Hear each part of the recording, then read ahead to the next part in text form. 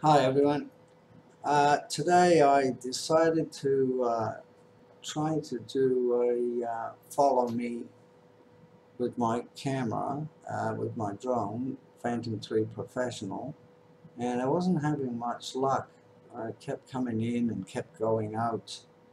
Um, I was intentionally I wanted to go on my bicycle, but that didn't quite work, so I decided to start walking. And as you can see, the drone doesn't really want to respond, and I don't know why. I kept going out of follow me mode into normal mode, and so initially I wanted to go walk over a bridge, ride my bicycle over a bridge, so I could do it a bit closer, and it would be more than 10 meters, because you have to be over 10 meters for it to actually, for that mode to work. So I was over 10 meters, but it wasn't working. So I thought maybe it needs to look at me, so I turned the camera around. Now I'm trying to fix the modes and try to find out.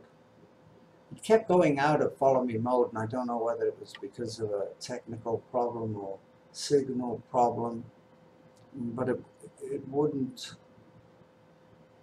follow me, as you can see. So now I decided to come back, walk towards my drone. Maybe there was a signal problem, I don't know, but